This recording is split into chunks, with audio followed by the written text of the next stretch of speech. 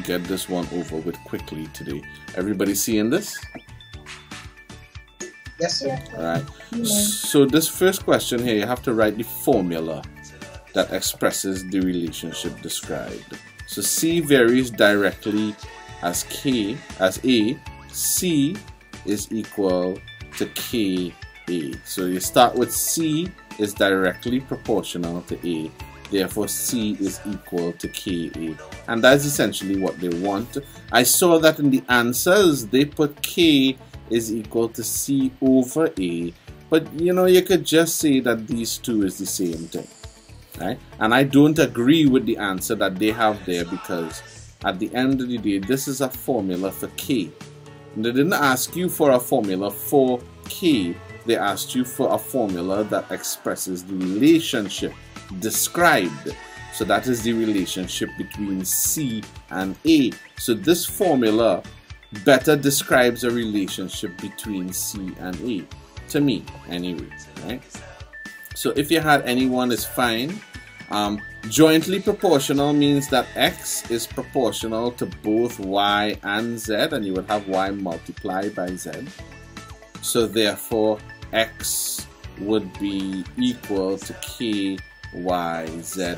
And I saw again in the answer that they made K the subject to the formula. You didn't really need to do that. I would have accepted it as it was. W varies inversely to X, therefore W is equal to K over X. Right? So that should have been it. Just let me know, just slow down if anybody has any problems with anything. Yeah. R varies directly as the square of S.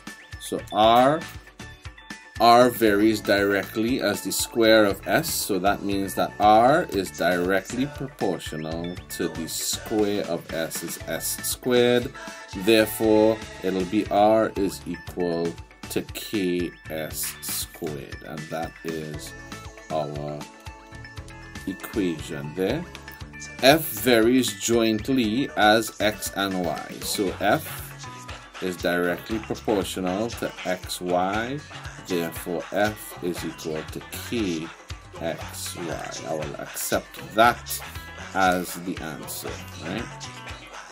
J is inversely proportional to the cube of M.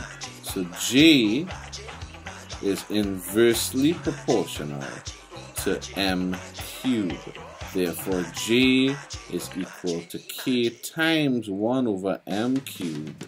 J is equal to K over M cubed. Right?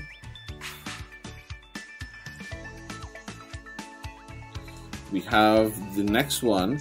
H is directly proportional to B, so H being directly proportional to B, H is equal to KB.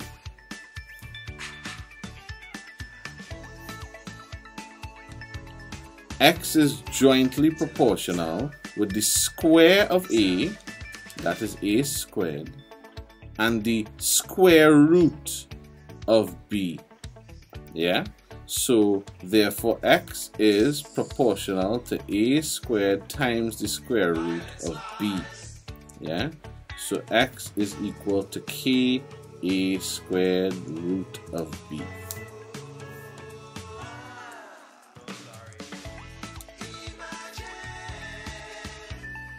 The other one, A is inversely proportional to B. Simple. A is inversely proportional to B, therefore A is equal to K over B. I don't think anybody should have problems with those.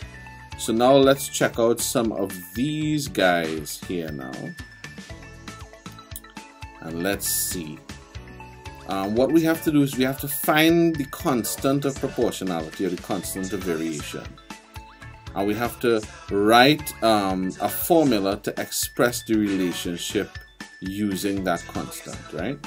So A varies directly as B. So A is directly proportional to B, therefore A is equal to KB.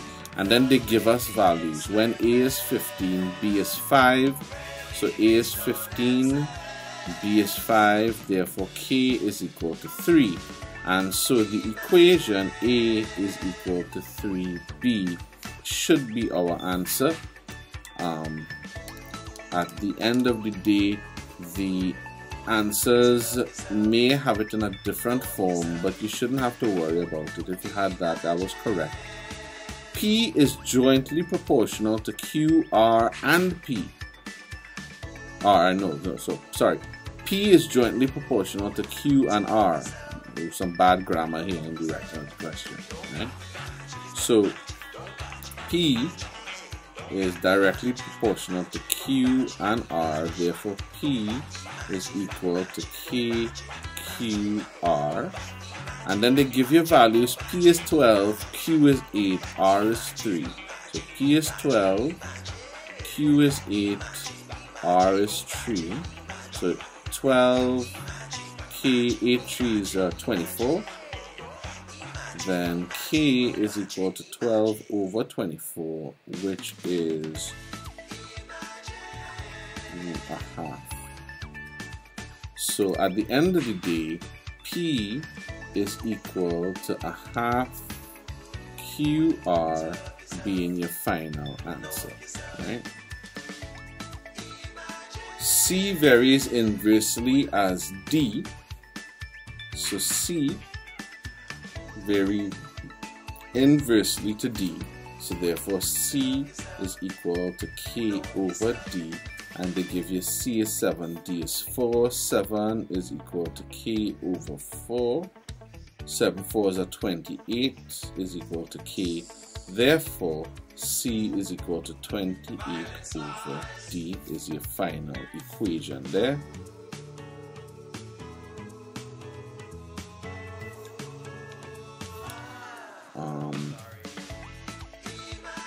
T varies directly as the square of U. So T is directly proportional to the square of U. So therefore T T is equal to KU squared, and they give you here when T is 6, U is 3. So 6 is equal to K3 squared. So 6 is equal to K9, and therefore K is equal to 6 over 9, which is 2 over 3. So therefore your final equation is T is equal to 2 over 3 U squared.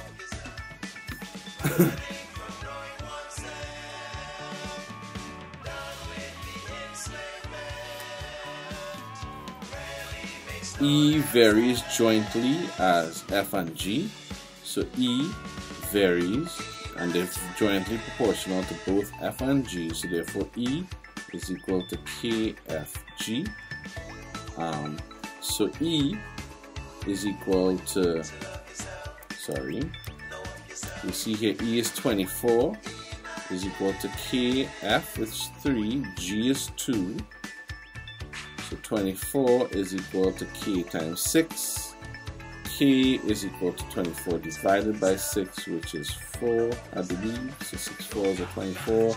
So therefore your final equation is E is equal to 4FG.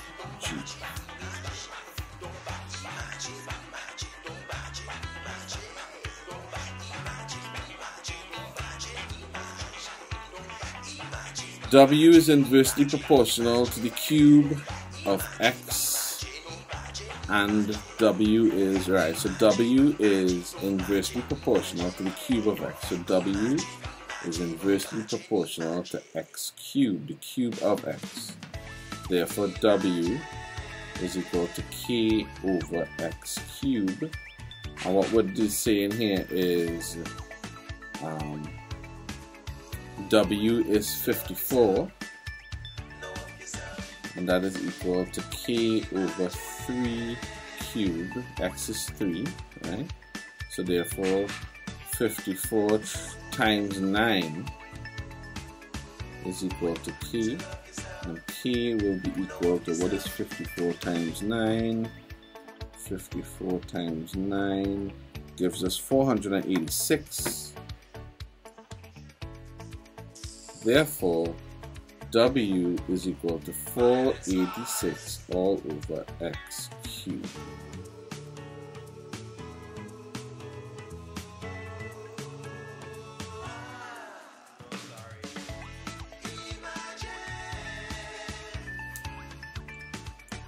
H is directly proportional to J, and H is equal to 12 when J is equal to 8.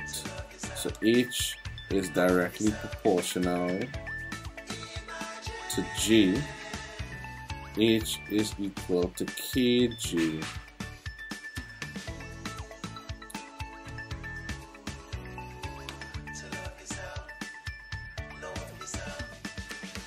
So therefore, when H is 12, 8, and therefore K is equal to 12 divided by 8. So that is K is equal to 3 and 2.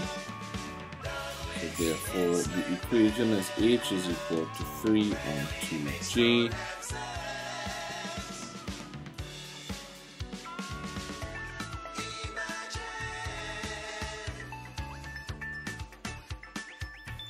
And then finally, well, not finally, we just have two more. A is jointly proportional with the square of x and the square root of y. So A is proportional to the square of x and the square root of y. And A is 25. Well, A is equal to kx squared root y. And they say here A is 25 is equal to kx squared. X is 5. So that's 5 squared and the root of 9. So 25 is equal to k times 25 times 3. Right? Obviously these two will cancel, so 1 is equal to k times 3, so k is going to be equal to 1 over 3. So therefore your final equation is A is equal to 1/3 x squared root y.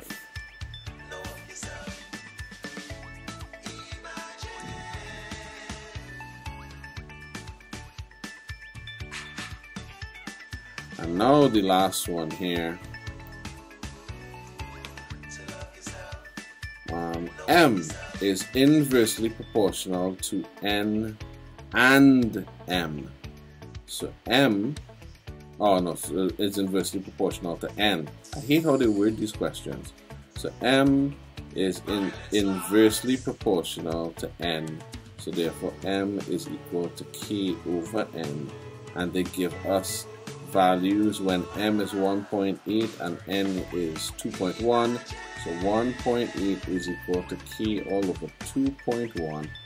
Therefore 1.8 multiplied by 2.1 is equal to K, and K is equal to, let me just pull up my trusty calculator, 1.8 multiplied by 2.1, and that is equal to 3.78.